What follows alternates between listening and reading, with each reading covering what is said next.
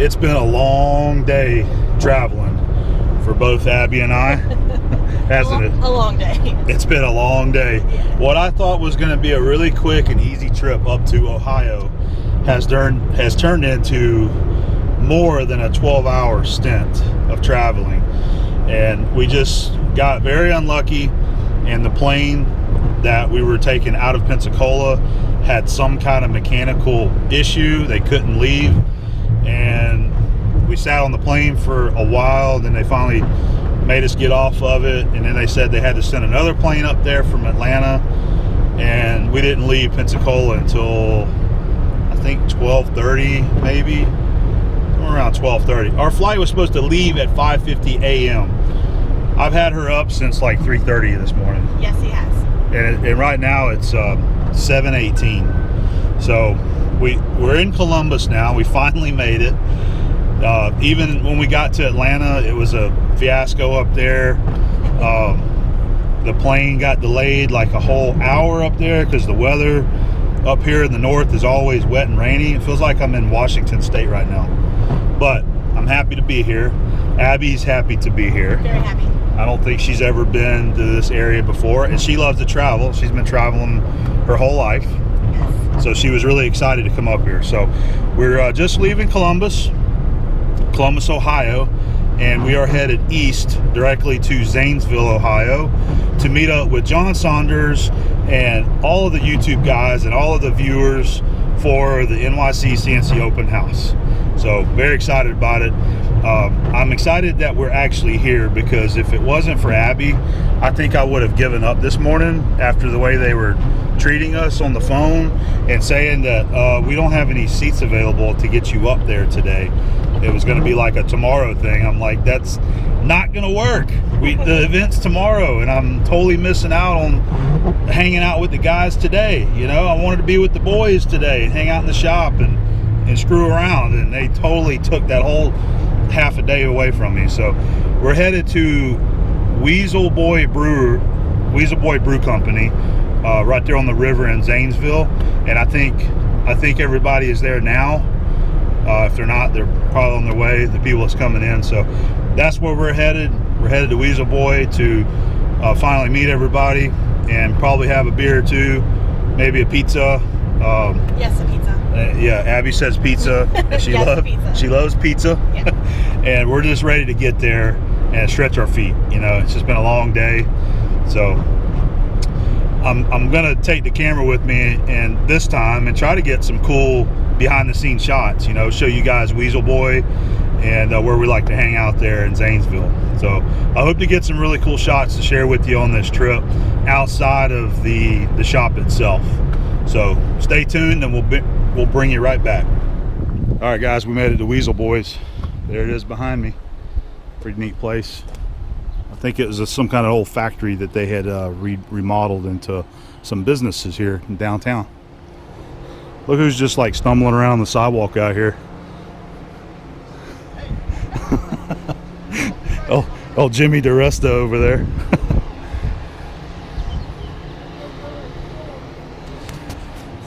Here's the brew tanks.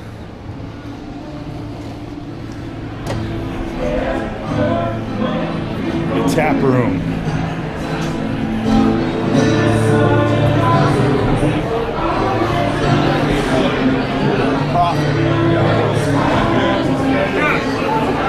In the right place, man. Looks like the right place.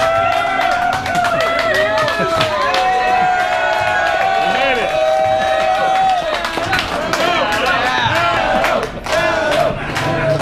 Oh, we got the proper hat. You made it! What's up? Hey man, how you doing? What's up? Nice to meet you. We finally made it. It's been a long day. We've made it though. Hey, thanks to Abby, we made it. Long drive, right? Yeah, it's been a long. I'm sorry for. What do you want to drink? A beer.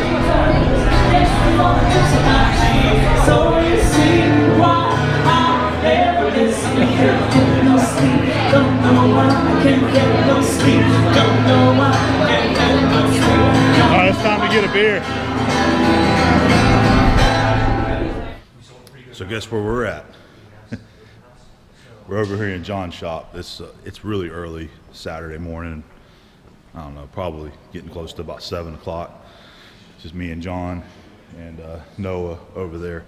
I just thought I would get a quick little shot of the shop here before it starts getting rowdy, getting filled up.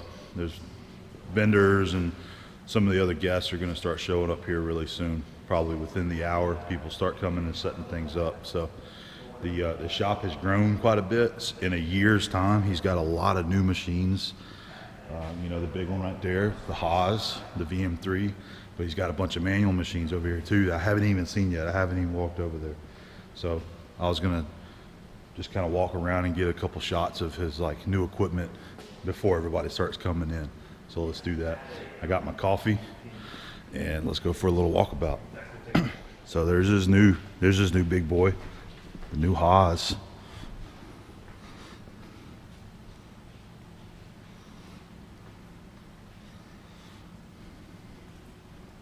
All right, so that's going to be that's his new workhorse there. That's work lights, so they're LEDs. Yeah, they're bright. Yeah, they look like they probably are. They used to have halogens, and apparently you would just sit here and cook underneath the machine. They've put out a little heat, huh? Of course, we got his Tormox that's been tagged last year. Isn't that funny? It was a year ago. Yeah. It was a year ago. We put them stickers on there. Right. Yeah. Now, this is the new one. I think he just got this, I don't know, a month or two ago. The 770. Let's see his new old school machines.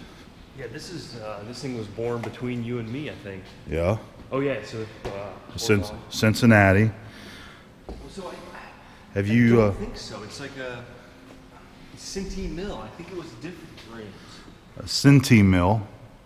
I 205. actually had the book on it. I'm not really sure. It's I tell you, this reminds me of the old mill that we had before. Having ducktails. Yeah, this was this setup right here, but Cincy Mill. I'm still thinking it's a Cincinnati, but what do you think that is? I have an idea. offhand, I don't know. We got a number 4 Morse taper attached to it, and you got. And it's pretty big. Yeah, that's 3 50 taper arbors on there. I mean, you know, that's got some. I don't know. Is it a movie prop, you think? I don't know, man. Best thing that I can come up with is some sort of an adjustable diameter OD stabilizer. Okay. Stick it in a lathe, and you can push something up, but it doesn't have wear marks that you would expect on your contact points. Yeah. And it's got those faceplate adjust. I don't know. Okay. I can see it now that somebody made that for some kind of special holding system. Right. So you can adjust those for different, maybe your face is out or something. Isn't that funny? I don't know. Sorry, I wish I could give you a better answer. It's like a fun, Yeah. What is that tool? So yeah, they loaded you up, man. You got all kind of tooling. So here's the lathe. So I got you on. Yeah, we're gonna come over here and do some four-jaw work later today. Okay. The clawsing, 17-inch. Yep. Is that an 80-inch bed? Yes, I believe so. Okay. How's it run? I mean, you've been using it? Yeah, I have not used it much at all. Jared made our cannon on it though. Okay. You know, it was used at a factory here in town, and then they didn't use it for about 10 years, and they threw like a tarp kind of over it, but it sat next to a weld grind table, so the thing was just caked Yeah. in that. So bearings I think sound good. The clutch probably won't last a whole another another 10 years, but runs well. The waves feel good. The machine, the motion of it feels good. I actually really like this stuff. I like the size of it. Okay. Well, that's a nice size lathe to have in your shop, man. You know, you can do a lot of stuff over here on that machine. And you still want the 192. Yeah, I'd like to have a 30 by 192 or bigger if I could, but 30 inch is a good size to use. It doesn't feel oversized. Okay. You know, it's like you can still use it every day and be comfortable with it. So that's what I'd like to find. I'd love to find like a 30-inch pacemaker, American pacemaker. Oh yeah, they made them in many sizes. So there's this new Okamoto surface grinder. That's a big grinder, man. 16 by 32. Yeah. I've been messing with the chuck, learning. We got about a thou run out, which is either due to me not dressing the chuck correctly, which I think is part of the problem, but I also, talking to Stan Zinkowski and a couple other guys, I need to pull the chuck off and look at what, you know, if any rust has formed between the bottom of the chuck and the top of the table. May not have to grind it, which I'm nervous about when I do on it. But yeah. Okay. But we should be able to get that dead flat. That's cool, man. Do you have you got work lined up for that? We've been running parts on it. Yeah. Okay. So I would assume then the 1 thou that you're getting is within tolerance of what you're. I would like it better. Yeah. Yeah. Okay. Yeah. Well, I think anybody that runs the surface grinders wants that 10th. Yeah. Right. A lot of stuff. You got you a biax? Yep, I did buy that. Awesome. Yeah, like I said, I've missed out on a couple of those that come across like the pages, and it's like, boom, somebody buys it before you. Cool. All right, so there's the machines. Now he just added this guy right here. There's his new plasma table, right? Yeah, we've repurposed it for today for workshops. I see that. It looks like you got some flat screens on it. This is what was it called? JD Squared. Yeah. Okay. Yeah, 5 by 10. There's Judd. Hey, Judd. He's saying hello too. Are you excited for today, bud? What do you think? Come here. You're gonna have about 500 or 600 people here today to hang out with. It's almost like he knows. Oh. He knows something's up. Somebody's Canon's over here. Is that one yours? Yeah. So I knew I couldn't beat guys like DeResta and Bollinger on machining creativity. So I thought I'll fight them with a different battle. So we've got ours automated on pan tilt and a rotational platform. And I put a little laser in the bore. It's just sitting there with some hot glue. Yeah. So it'll shoot a laser on the wall so we can have people trying to aim on a target. Oh, that's cool, man. Yeah. So it'll rotate it too? Yeah. That's neat. Isn't that cool? Yeah. Yeah, so we just turned a cam in there and put a nylon bushing over it. Oh, nice. Now, did you machine all these over on the Tormox? Okay. Yeah. Jared did this on the Colchester, the Clausing, and then the rest of this on the Tormox. You know, whenever I seen the pictures of this, the Canon part of it, it looked way bigger than it looked like 3 times as big as that. I don't know where they are. Bollinger's is huge. Oh, it is? Yeah. We'll go check it out. They got some. This is a project that they all been a bunch of the guys have been working on. So John's doing his little Arduino stuff with it. It's pretty cool. That's your new iron worker right there. Yeah. I forgot about that. Yeah. 55-ton iron worker. I love those. I'd love to have one of those one day. It man. is. For doing flat bars and angles and stuff like that, man, it's so quick, isn't it? Well, and we used on the round hole or the round. Yeah, the shear, punch. And then the punch sensation itself. Like Yeah. when we were welding up that Yeah. roller thing, you just throw a hex punch in there, and boom, boom, boom. Yeah, exactly. Well, that kind of stuff, fab work, man, that's what those things are made for. I've always liked a Piranha too. You ever seen those? Those are great for nibblers. This one has the auxiliary hydraulic line too, so if you get something separate, you could just wheel up and use the pumps, which I think is nice. Yeah, that's great. Well, man, you're getting the shop filled up. Here's You got a lot of stuff in here now. Oh, that's Jim's Canon right there. Yeah. Jim Bollinger from Do Right Fab. Man, he did a good job on that. Right? He did all the woodworking and everything too, huh? He freighted it up here, and they made him classify it. So when I got the bill of lading from the guy, he said Civil War artifact. Oh no crap. Yeah, that's cool. Looks like he's already fired it. Yeah, that looks nice, man. Well, I didn't show the drill press. I like that. Little radial arm drill press.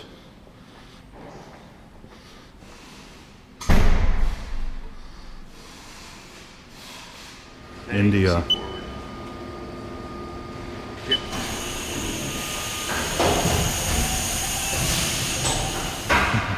Isn't that cool? Never gets old. Yeah, that's way better than on my K&T having to loosen it up with a wrench and hit it with a copper hammer. That's pretty cool, man. Well, I like it. Congratulations, John, man. You're doing awesome. I appreciate it. You're kicking ass over here. I like seeing the new Haas. It's been a fun machine. Oh yeah. You really do have to learn the machine though, you know? Yeah. I don't know if you find that with like the manuals, but you kind of learn what it's good at, the sweet spots, how to run it. That's cool. All right, sounds like getting some visitors in here. All right, so we're probably about 10 minutes away from opening the doors for everybody to come in. So it's pretty active in here now. I thought I'd do another quick walk around and just kind of see what's going on, and I'll try to get some more video as the day progresses. So you'll probably see some familiar faces in here. Hi, Adam. I'm looking at the mic. Yeah. That's cool. A little ceremonic. It improves the audio? Oh yeah, Is yeah, it helps stereo? out. I believe so. I don't know. I won't want to tell you a lie. But yeah, Dawes is going to do some laser alignment, I believe, right? Yep. Okay. Absolutely. All right, cool. Look forward to that later.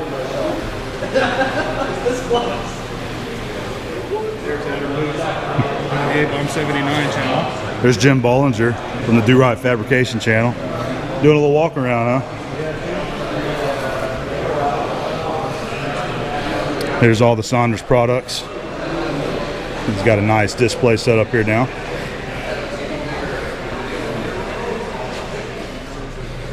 Say hi, guys. Hi, how's it going? You guys working on?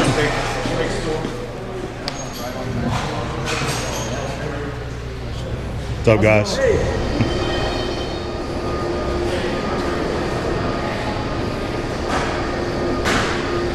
All right, I think that's about it. I think they're getting ready to open the doors and let everybody in.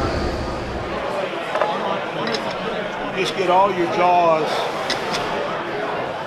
on the same line as a reference, and I know that's going to be like 2 1/8. So I come in here with this, and it's like 2 1/4. This one's 2 1/4, so I'll just do like a quarter turn there. It's a little tight. And then a quarter turn on that one. Try to keep them the same. And that puts me right there about 2 1/8. And same thing with that. So whenever you're adjusting the jaws, I'll just do, like a quarter turn or a half a turn, go all the way around, or do 180 out if you've got two jaws that are a little further apart. And move it over. There's your high, there's your low.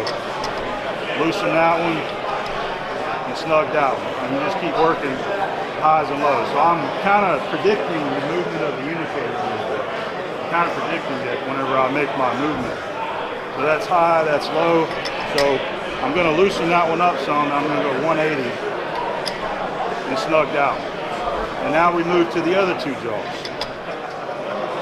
Well, another reason I like to use the 4 jaws is I don't like taking them off. They're there, so it's not worth my time to take that off, put a 3 jaw on when I can already have it indicated. It doesn't bother me. I think I've already used the 3 jaws. Yeah. You gonna dial this one in? I will. I'd probably take it back out and already dialed it in. How close are you? Huh?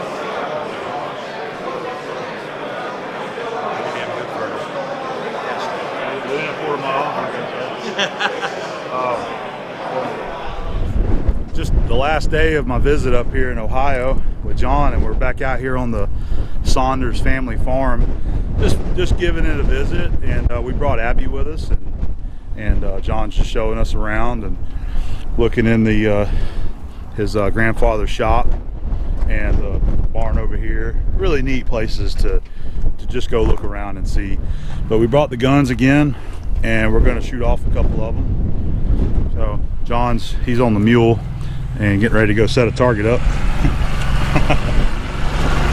He's got his targets in the back there. We'll go set a couple targets up and shoot a couple guns. I think Abby's going to get it on the shooting action this time too. But we're just enjoying our last day up here in Ohio. We actually leave out in the morning, Monday, tomorrow. And we're just having a relaxing day, hanging out with John and his family.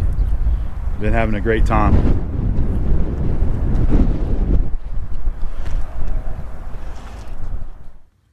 So we're down in the basement of the Saunders family farmhouse. It's really cool. I just wanted to get a quick shot just to kind of show what it looks like down here. We just spent like an hour up in the very top floor looking at just very, very old antiques and books and furniture from the mid-1800s.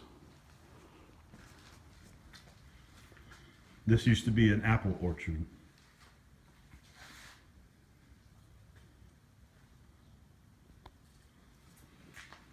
And then there's a, you said this is the boiler room? They used to have a big, steam-powered boiler furnace that would heat the house.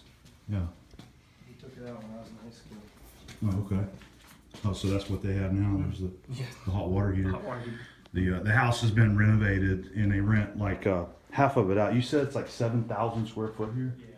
It's about, yeah, it's a big house, but Built in 1850. built in 1850, John says. This is really cool. This the basement there. There's a door that they open to get the tractors and stuff out.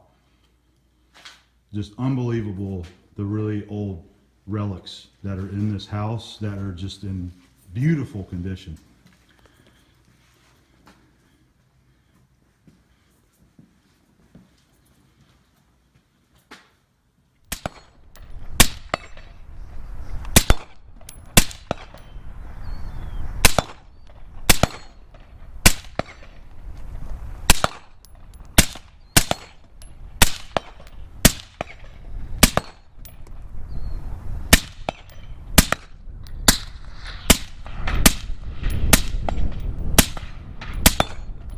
That was actually really fun.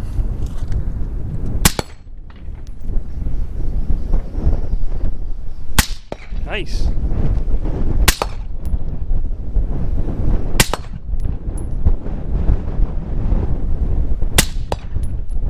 Hit low. Just miss it to the right. That wind, dude. Yeah. Wind's out right now. Shaky. There you go.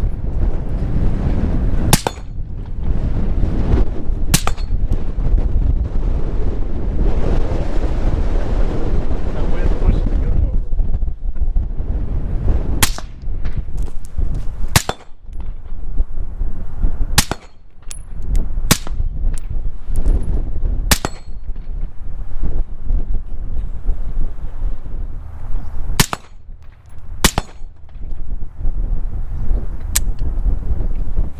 Awesome.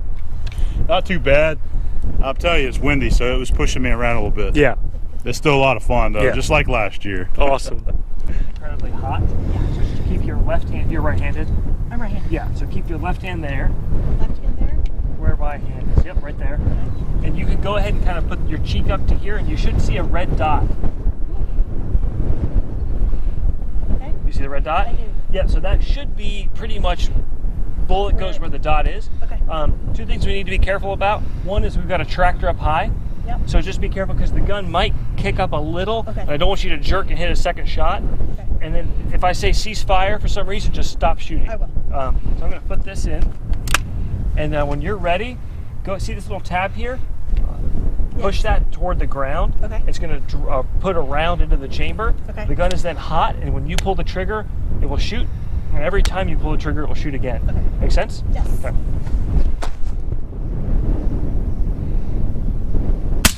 You hit low.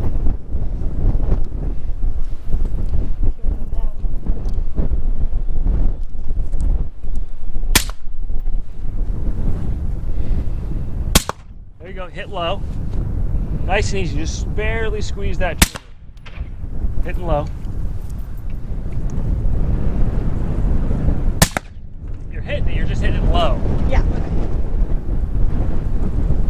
Okay. There you go. There you go. Nice. Awesome.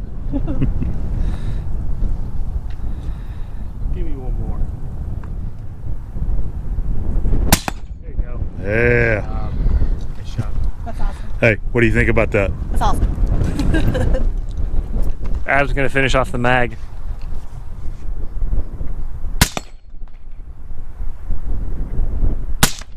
Just a little right.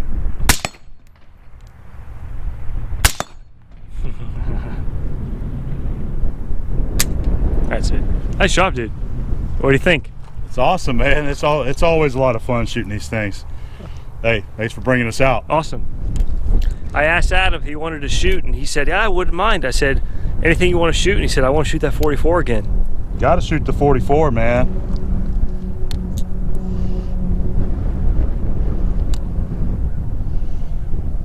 We'll take a couple steps up. Okay.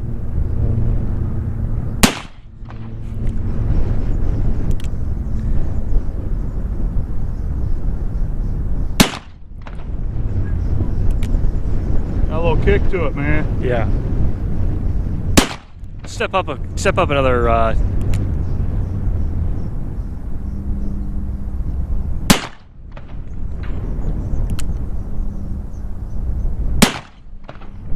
ain't got it today, man.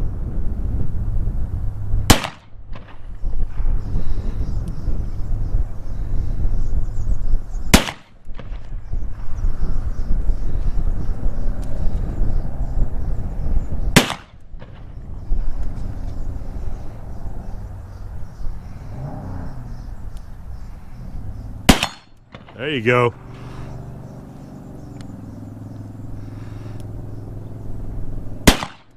Just wet.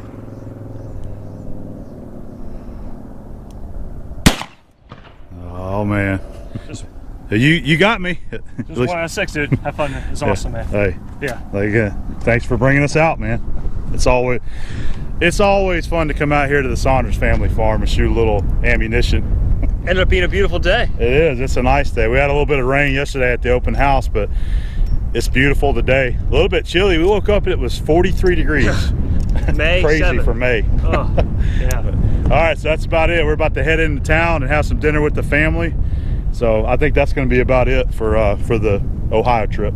Cool. All right.